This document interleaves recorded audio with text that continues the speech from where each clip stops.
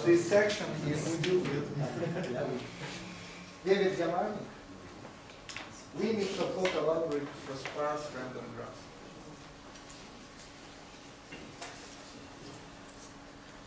All right, thanks to the organizers, in particular for our invitation.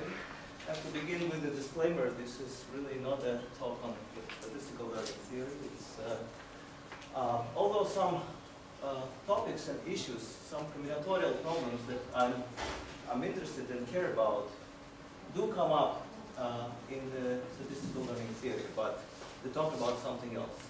Perhaps the only connection is that this talk will be the biggest statistical outlier of the entire problem. Other than that, it's about something else. And it's a joint work with the Madhusudan from Microsoft Research. So the topic, the context is how to solve combinatorial optimization problem on graphs. So we have to think about some kind of a large graphs, sparse, meaning that nodes typically have very few connections, the degrees are small. And you have some kind of optimization problem on this graph. And one particular optimization problem that I have in mind is a very, very canonical, classical optimization problem called the maximal independent set problem. Maximal independent set problem, also called sometimes hardcore problem or hard sphere problem, is the problem of finding the largest incardinality collection of nodes in a graph such that no two nodes are connected by an edge. So here's an example of some independent set. So we have some nodes here, and dark blue nodes are not connected by an edge. This is not the largest independent set, it's a independent set.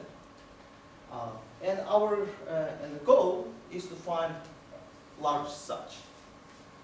And of course, it's a well-known hard optimization problem. It's NP-hard, so it's not really a question of finding the largest one, but trying to design an algorithm which will find something reasonably large independent set.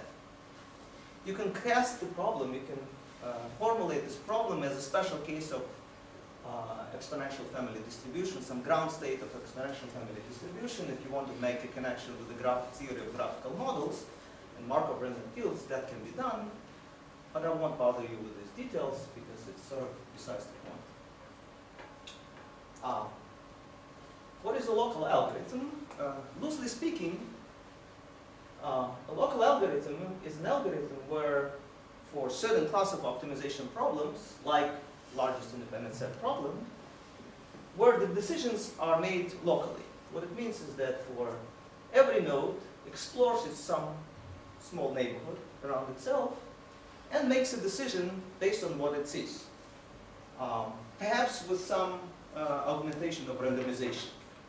So every node will look around this neighborhood, and I want you to think about constant size neighborhood. So I look only I explore my friends and friends of my friends and so on and so forth, maybe for depth 10. Whereas the graph itself goes to infinity. And I look at that and maybe I flip some coins and make a decision. And I want to study the power of such algorithms. What kind of best algorithms I can produce using that framework. That might seem a little bit unnatural or unclear, so let me give you some context why such algorithms are natural. First, from the practical point of view, sometimes local algorithms is the only thing you can use in practice if your data data instance is huge. If you have a huge instance, and even if you have polynomial time algorithm for whatever problem you're trying to solve, if it's, let's say, quadratic running time, and your size instance is terabytes, that's not a very powerful algorithm. It's not practical. Whereas local algorithms really require constant time. If you choose a neighborhood of the constant size, then your running time will be constant. Of course, you're running it in parallel, that's a different issue, but at least the running time is reasonable. So it makes sense from a practical perspective to look at something like this.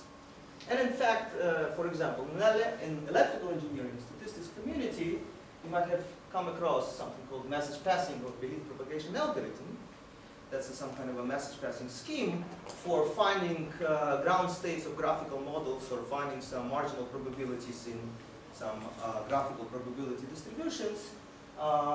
If you run the belief propagation algorithm for constantly many rounds, that will be actually a special case of a local algorithm.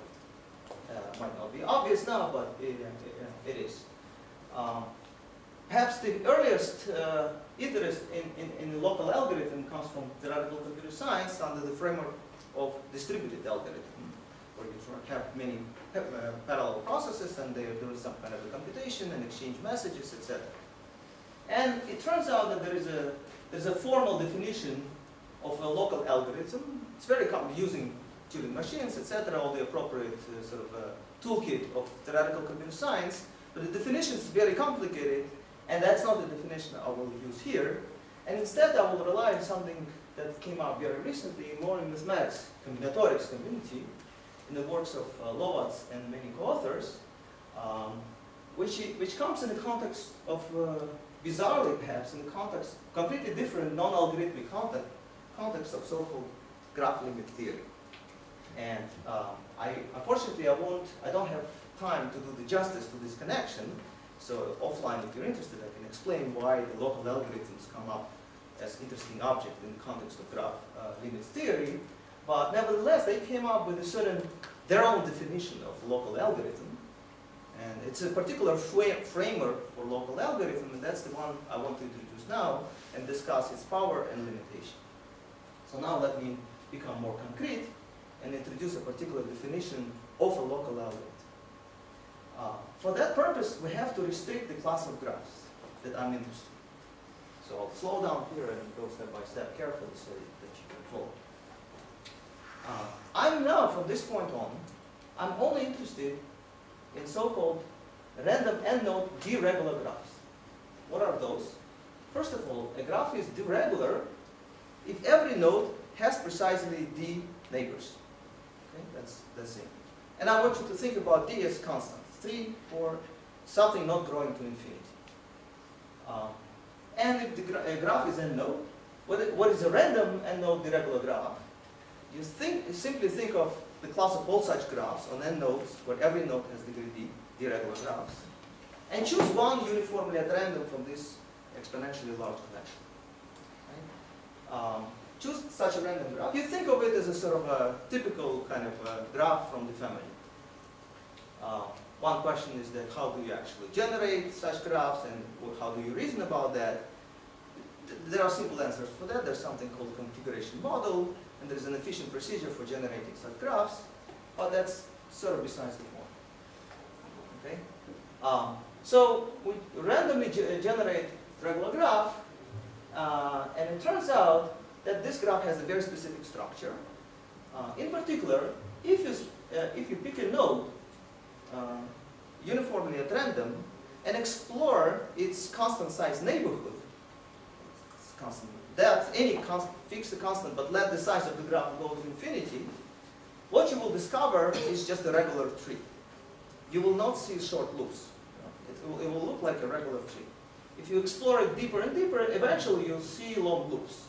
But there's no short loops in this graph. It looks like a tree. And it's regular because every node has the same number of connections. Looks like a Kelly tree, sometimes that's what it's called. So that's a problem with this graph. And what's the implication? Yes? Do you know what the shortest loop in the shortest cycle in such a graph? Yes, it's log n. Log. Log n? Log n. Was there a question or comment? No, I just said log n. Okay. Consistency. So it's log n. All right. So that kind of makes it interesting because now every node sees precisely the same neighborhood. Right? And if you want to come up with some kind of a local algorithm to produce some interesting solution, the neighborhoods are indistinguishable. They'll all look the same. So your only hope to produce something clever is some kind of a clever randomization. Some kind of a tie-breaking rule by saying that even though you and I see the same neighborhood, I will be in the independent set and you will be out, or vice versa. Right? So that's an interesting test.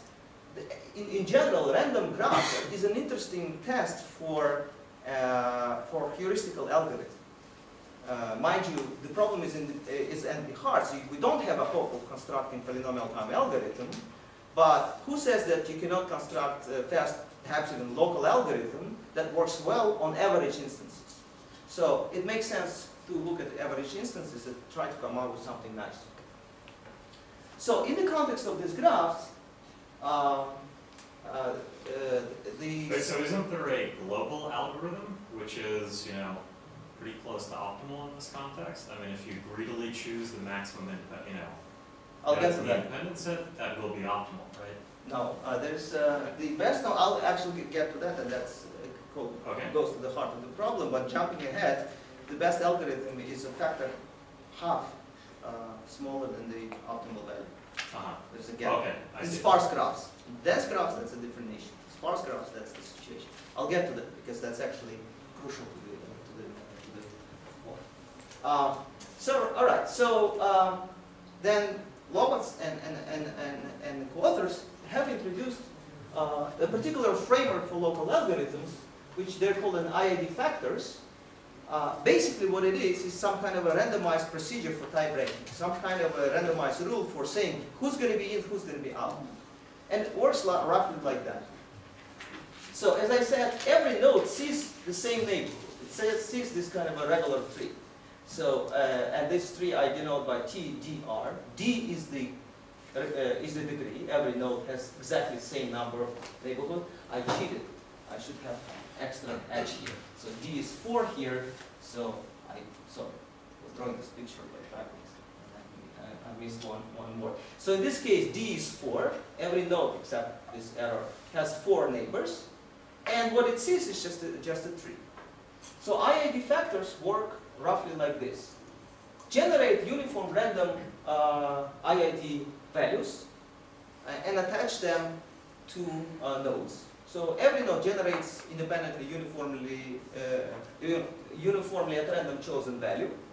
And you think of this value as some kind of a randomization rule of C, some kind of a simulation C, if you wish. And suppose you have some kind of a function, an arbitrary function, which maps that weighted tree, weighted by this little weights, random weights, into a decision 0 or 1. Right? And any such a function will, any such function is some kind of a rule that you apply to your node. And then the local algorithm basically works like this. So you fix a depth R, you fix such a function f. It acts on weighted tree, so you have this tree, and it's weighted by this uniformly chosen values, and produces a decision. Now you can apply this function on your entire graph. How you do that? So if you go back to the graph, every node now generates a value uniformly at random. Then every node, in particular this node, looks at its tree. Now this tree is weighted, applies this function, and comes up with a value. And the value is either 0 or 1. So anything that you produce by this mechanism is called an IID factor. That's a crucial definition. Perhaps I will pause here and ask if you have any questions, how that works. Yes? But this is, where's the output? I mean, it still has to satisfy the two nearby nodes don't. Right. So I didn't say that. Well, somehow the function f should be clever enough that it produces an independent set, at least, right? So somehow it should be such that no two nodes produce this value 1 simultaneously, if they are connected by an edge. So that should be some kind of a built-in the property of this function f. Other questions or?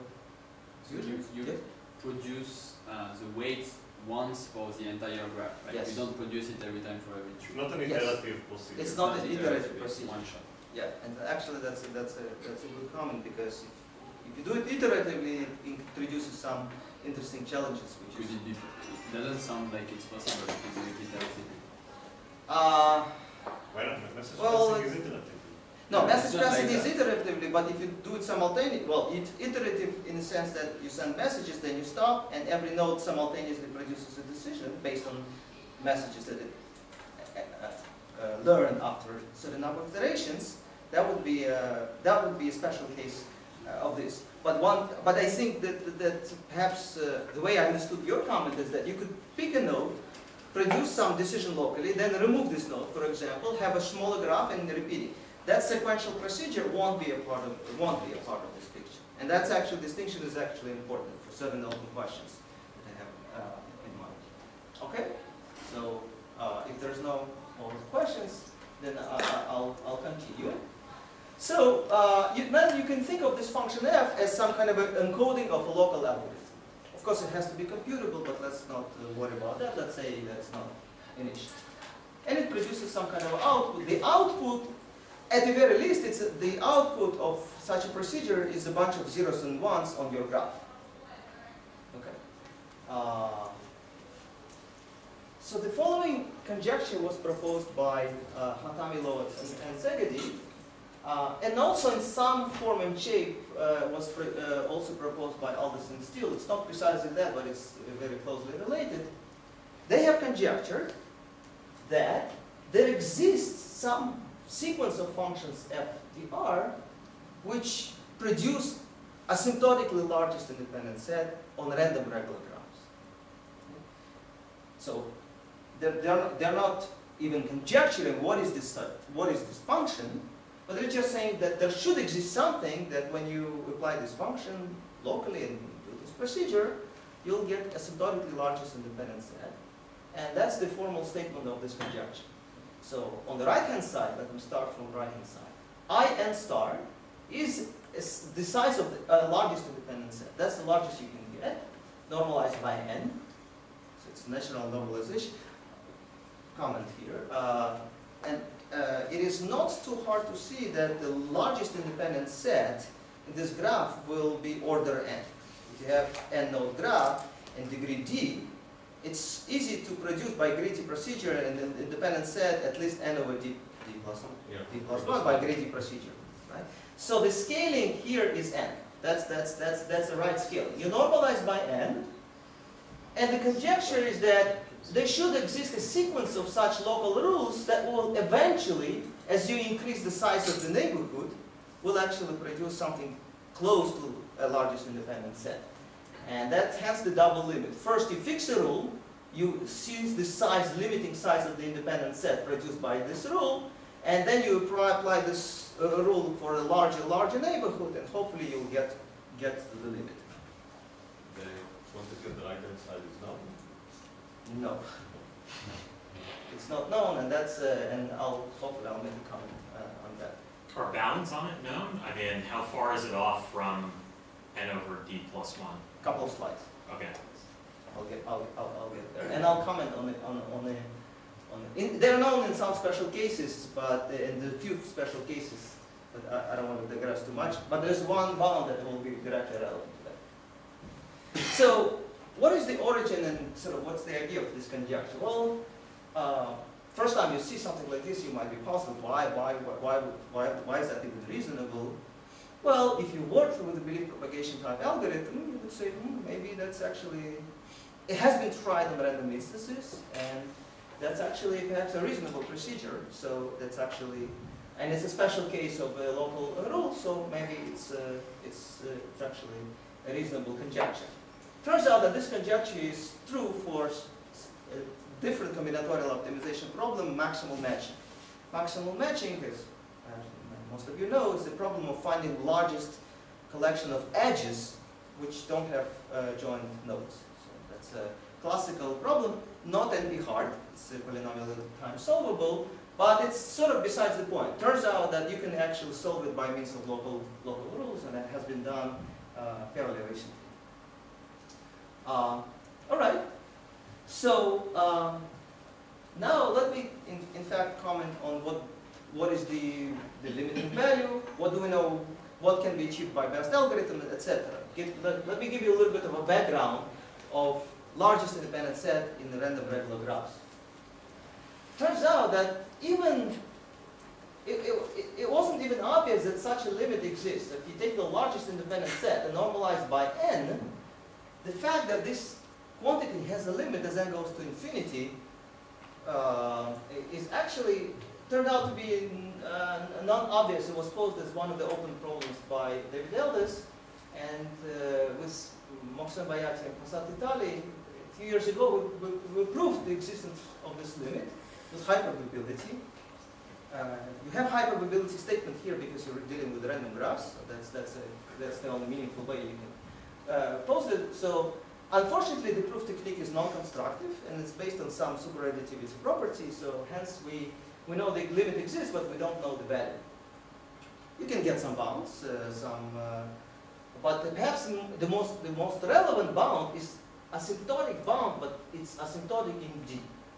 And much earlier, in 1992, Fries and Vucak proved that if you look at this quantity, even though back then the quantity was not known to be existing, but you can look at the lim sup version of this quantity. It's not really that crucial, but the independence ratio, the ratio of the largest independent set by the size of the graph, as you increase the degree of the graph now, looks roughly like twice log D over D. And then there's a second order correction, but I want you to focus on this quantity. So while we don't know what this quantity is for fixed D, D is 3, 4, 5, we know that as D goes to infinity, it will behave roughly like this. Okay, so that's asymptotic, what's known as asymptotic. Any questions? Okay. Now let me switch to algorithms.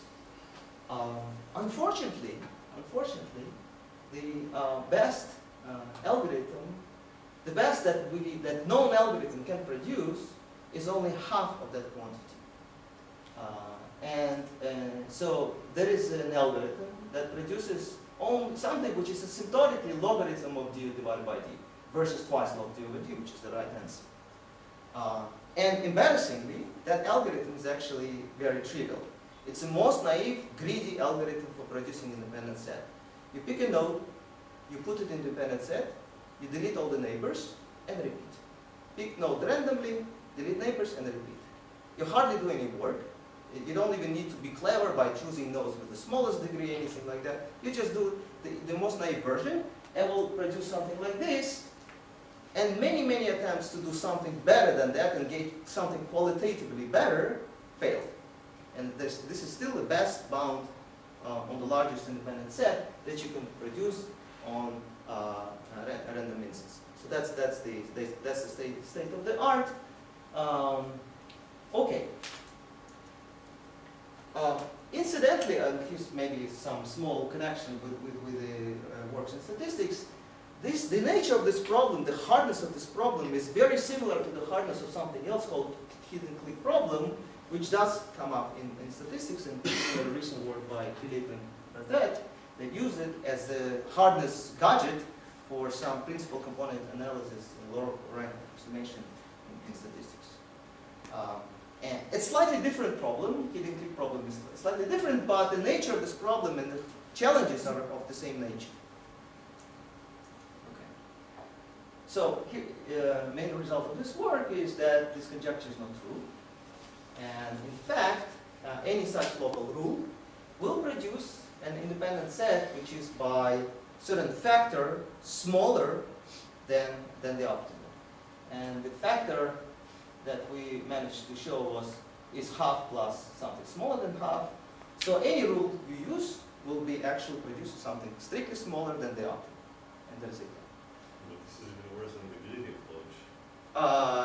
No, because the greedy will only get you half, and this is. Oh, that's not the dividing factor. That's yes. Sorry, it's yeah. So this is slightly better than the greedy.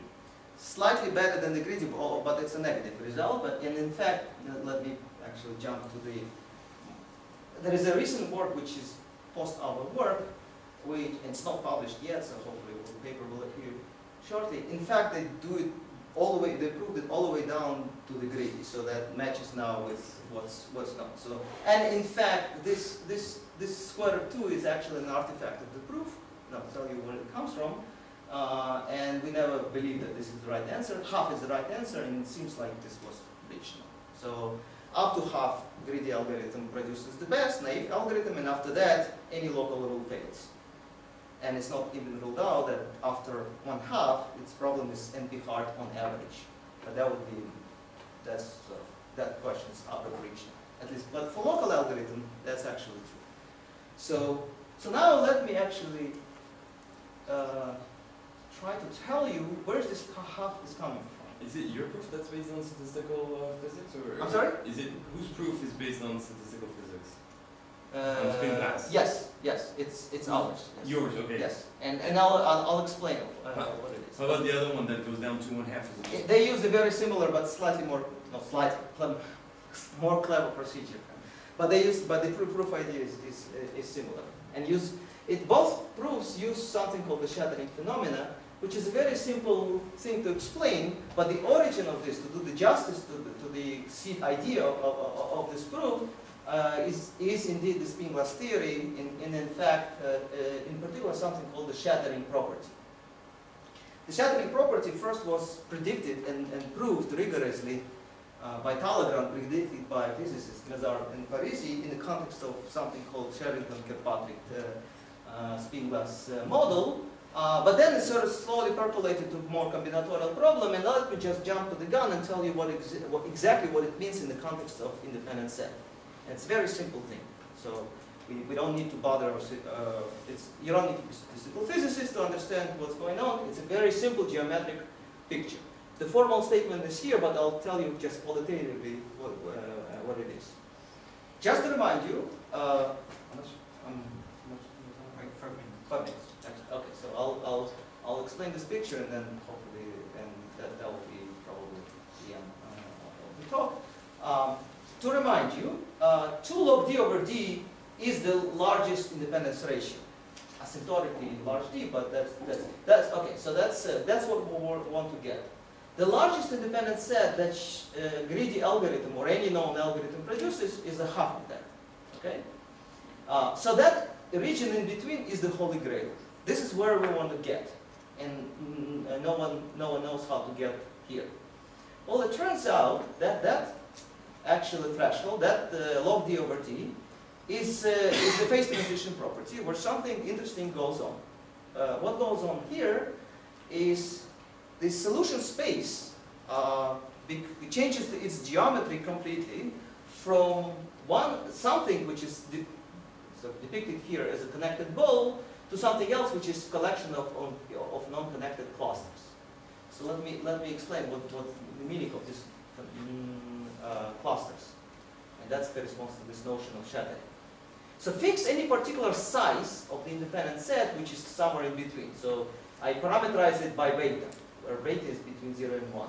1 plus beta log d over d. I would like to be able to produce independent sets of that size. That's what I want to do. Look at the space of all independent sets of that size. It turns out that first, there's exponentially many such sets. That's a theorem, so you can there's exponentially many such independent sets, and they have a property. The property is that every 2 such independent sets either have a very significant intersection, or they have a very small intersection, and nothing in between. Okay, so so it turns out that there is, if you take 2 such independent sets, either they look something like this, or they look something like this. But they can never look something like this. You can specify the percentage of intersection and actually prove that no 2 independent sets will have this intermediate overlap. The implication of that is that you can partition your independent sets into clusters, into groups, defined by this proximity, such that independent sets with significant overlap are in the same cluster, independent sets with a small intersection are in a different cluster. And in other words, you've clustered independent sets, and they are separated by a certain distance. That's a geometric property of independent sets, and it's a deep property that was, as I said, first discovered for some other models, Sherrington-Kirkpatrick, then something else called random satisfiability, Boolean constraint satisfaction problem, and others, coloring, and so on, and then finally for independent sets. But perhaps surprisingly, proving that deep result is actually it's not complicated at all. All you have to do, all you have to do is compute it turns out that it's not too difficult to compute the expected number of pairs of independent set of a particular size and particular intersection size. Now, if you've taken any class of random graph theory, you will see that that's the case. Computing expected value of certain quantities is a trivial exercise.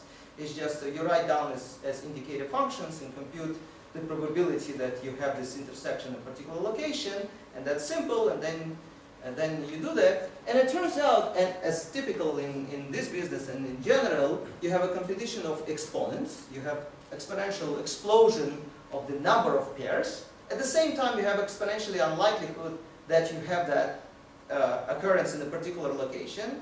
And you do this comparing of exponents, and it turns out that for particular intersection size, the negative exponent kills the positive exponent, and therefore there's nothing there. So conceptually, it's a very simple proof, and the outcome of this proof is that the solution space clusters. And that fact that was first established by Koja Oblan and Timiu for Erdős-Renyi graph, and then we've proved it for random regular graphs. There was more work for random regular graphs, but it's just a technical, not conceptually, it's the same idea, allows us to prove that result. I'll skip the slide here. And the idea of the proof of the negative result is rather simple. It's based on the idea, okay, if there wasn't a local algorithm that could produce independent set with size sitting in that region, then we could use this algorithm twice in some coupled way, in some clever coupled way, to produce two independent sets which have the region of that size.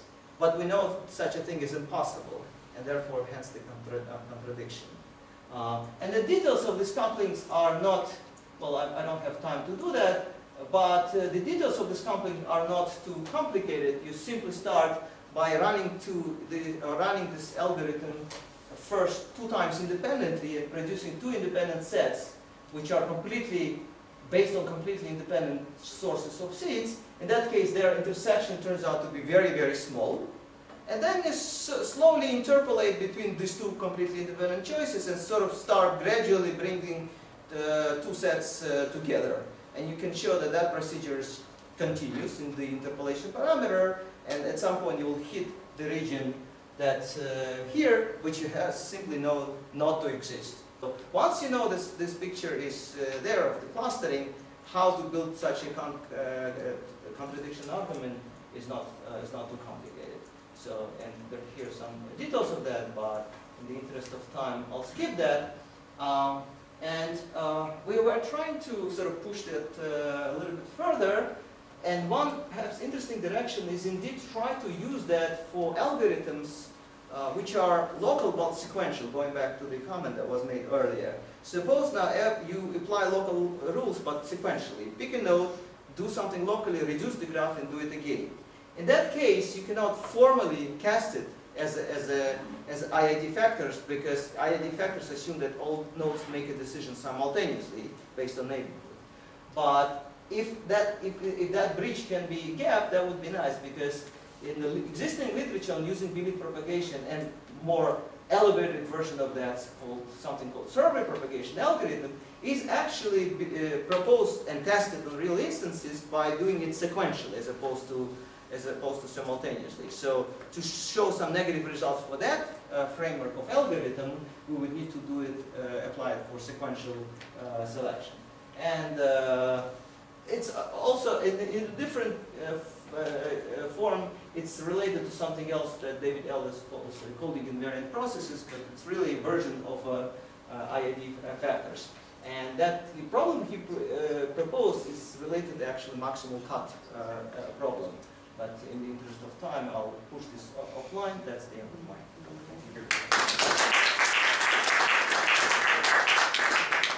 I would suggest that we ask the questions locally, all right? So, if you don't mind, so we can now thank the last speaker of this afternoon.